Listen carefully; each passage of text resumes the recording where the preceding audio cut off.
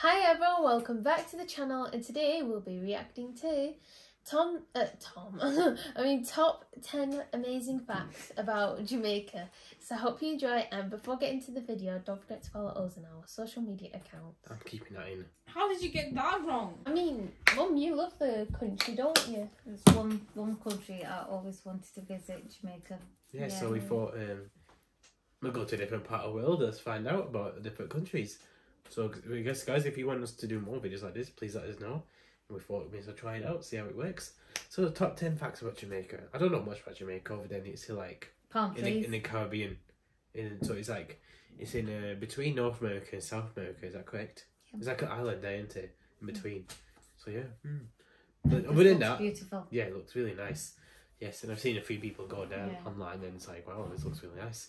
And my mum's just always talks about going there, like Jamaica. So let's see how Jamaica looks. Hey YouTube, Jim here. Welcome to Top 10 Archive. Nestled between Cuba, Haiti, Mexico, and South America is a tropical paradise visited by over 1 million tourists annually. Beyond its tourism, the Caribbean island of Jamaica has no shortage of fascinating culture and history that we just can't wait to explore. And as we get started, help us out by hitting that like button. And be sure to leave us a comment, because we're always looking to engage in interesting conversations with you. Also, don't forget to click the bell so you get notified every time we put out a new video. Number 10, Fame of Jamaica. If you had to choose just a handful of famous names to represent your nation, would you include the athlete known for his incredible speed? Maybe the freedom-fighting musician that favored peace, happiness, and marijuana? How about the bombastic reggae fusion singer? Usain Bolt, Bob Marley, and Shaggy aside, there are many notable names that hail from Jamaica, including proponent of the Pan-Africanism movement, Marcus Garvey, folklorist and writer Louise Bennett Coverley, or Miss Lou, one of the top 5 fastest female sprinters, Shelly Ann Fraser-Price, and retired basketball Hall of Famer Patrick Ewing. And who can overlook football stars like Rolando Aarons and Raheem Sterling? For those seeking a taste of some Jamaican YouTubers, be sure to check out the soccer-centric Javier Nathaniel, Yacht Boys, and Akam Entertainment. Number 9, Cuisine of Jamaica. When a country's local cuisine has been influenced by a mess of different cultures, you're often left with a crazy selection of different foods that somehow all fuse together nicely. That's Jamaican cuisine in a nutshell, as you can go from enjoying something as spiced as curry-seasoned goat to sweeter tropical fruits like jackfruit. Early Spanish settlement introduced dishes like escovitch fish before Chinese influence crept in and introduced more Asian flavors. Yeah, I've heard like if you do ever go to Jamaica, it's best to go into town and go into the markets. The cheaper food and get better food as well. Yeah, you get more of that Jamaica feel if you go into the markets and stuff, and you get the local fish, and local fish as well. So if the food's not halal, we'll have to eat the vegetables and the fish. I think I can survive from that. Yeah, but then no. Some common cuisines to Jamaica include ackee and saltfish, jerk chicken, and corned beef. You may also come across Jamaican patties made from beef, chicken, or saltfish, rundown, or salt mackerel in coconut milk or cream, or a selection of bread and pastries like grater cake, spice bun, and bulla cakes. Number 8, Jamaican patois. Wagwan, Jamaica! No, it's not some delicious French dessert. Patois is actually the local dialect heard throughout Jamaica, also known locally as Jamaican Creole.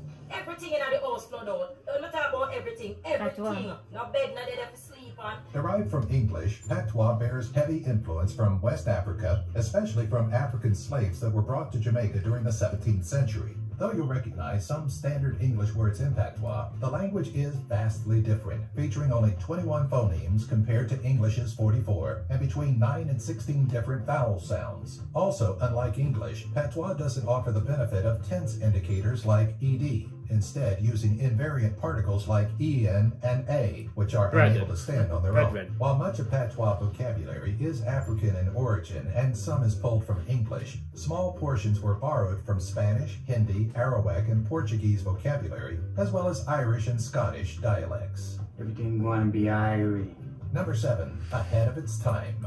For an island tucked in the midst of the Caribbean, it's quite an innovator, and not just regionally to the Caribbean either, though some countries have been enjoying the benefits of a public railway transportation system for quite some time. In 1845, the British colony of Jamaica built the Railways of Jamaica, marking the first line opened outside of Europe and North America. Along with some of the other firsts that Jamaica achieved, it was the first country in the Caribbean to gain its independence, launch its own website, monitor literacy, and most importantly, become featured on Snapchat.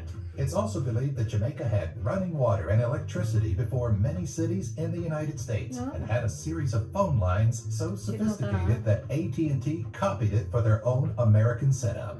Number 6, religion of Jamaica.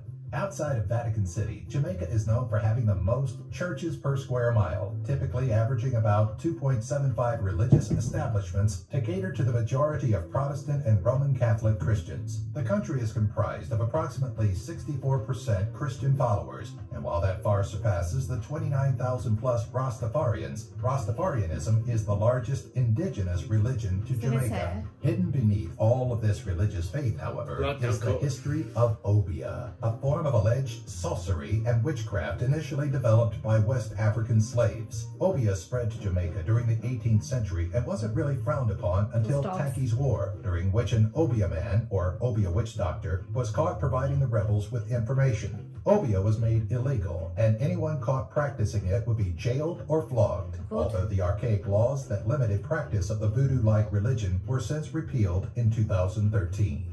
Number 5, Port Royal.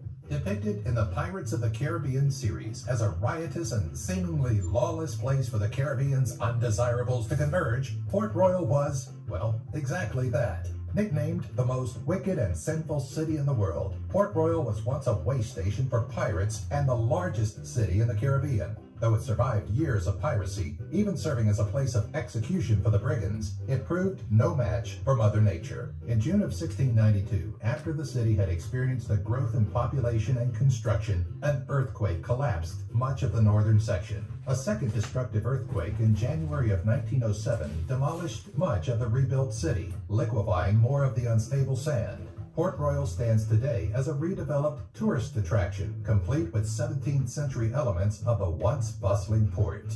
Number 4, prehistoric people of Jamaica.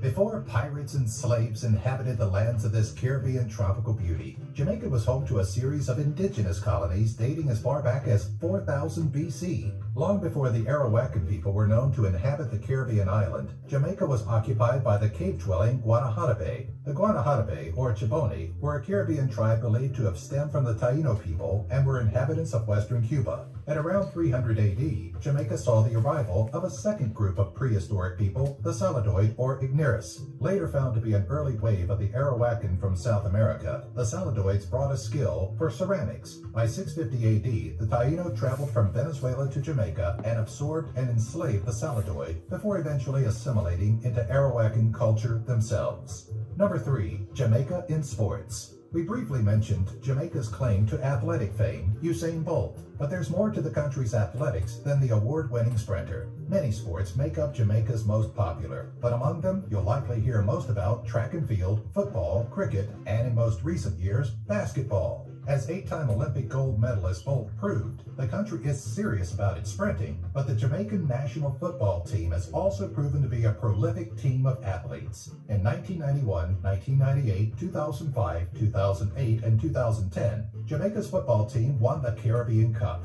Also in 1998, they reigned over Japan in that year's FIFA World Cup. A bit more successful than its football team is the national cricket team, which has pulled ahead in 10 regional 4-day competitions and 7 WCB Cups. Maybe more surprising than all of this is the Jamaican bobsled team, which competed in the 1988, 1992, 1994, 1998, 2002, and 2014 Winter Olympics. Just trying to be the best I can be. So am I. And the best I can be is Jamaican. Number 2, Jamaican World Records.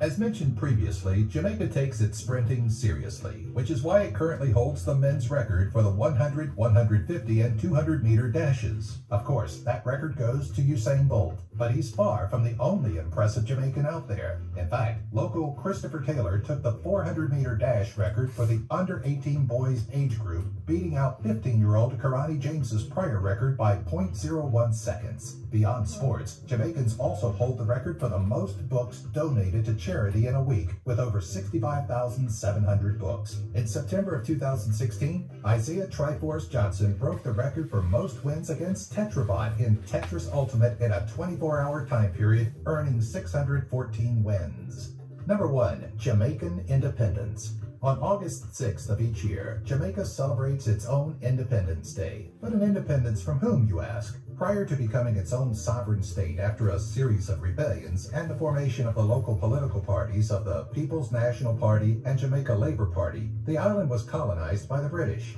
Actually, the Spanish Empire took it first from the indigenous people, but after 146 years of Spanish rule, the British were sure to snatch it and add it to its collection of colonies. Ultimately, Jamaica owes its independence partially to World War II, which created the decolonization movement. In 1962, the Jamaica Independence Act was passed by the United Kingdom, though it remained within the Commonwealth.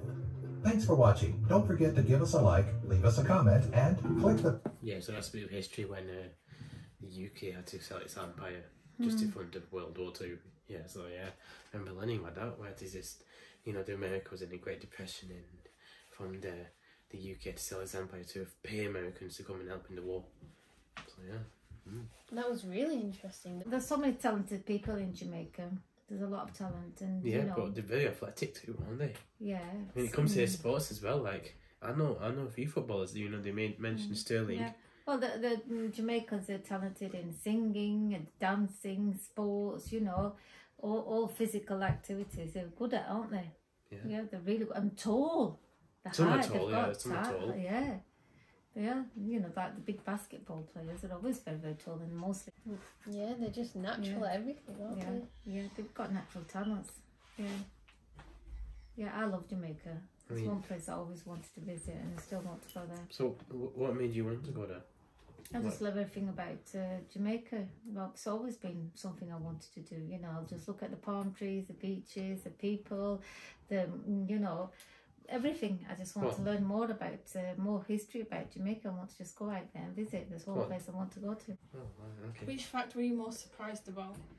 I wasn't surprised by anything, but I was very intrigued.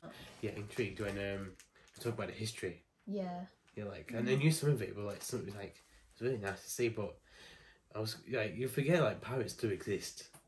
They're not fake. You see on Pirates Caribbean. They're real pirates. Yeah, Port Royal. Yeah, exactly. That's real. Yeah, no, like it's no joke. They're serious people, these pirates. Yeah. So yeah, don't mess I with them. always used to love reading pirate stories, and I also like the colour. People who know me know that I like bright colours, and I love the colour of clothes and everything. There's everything about Jamaica that, you know, I just love. It's just me. Yeah. So yeah, Jamaica. Here I come. And the lockdown's over. I'm not going anywhere for the next 2 years, even though I've got both my injections. Vaccine, Yeah. I'm glad that they celebrate Independence Day, and it's good to understand why, because like there were other countries like taking over, and now Jamaica own it themselves. Yeah, but they were living as slaves, weren't there? So many Yeah. people that misused, weren't they? So yeah. You know, treat them like human, just like everybody else is human. Yeah, can't wait to go. Who's going? Me and you. Yeah, okay. And me. Pay for yourself. Never know. And if you guys would like to see more content like this, it'll be on the screen, and comment down below if you'd like us to react to more videos like this.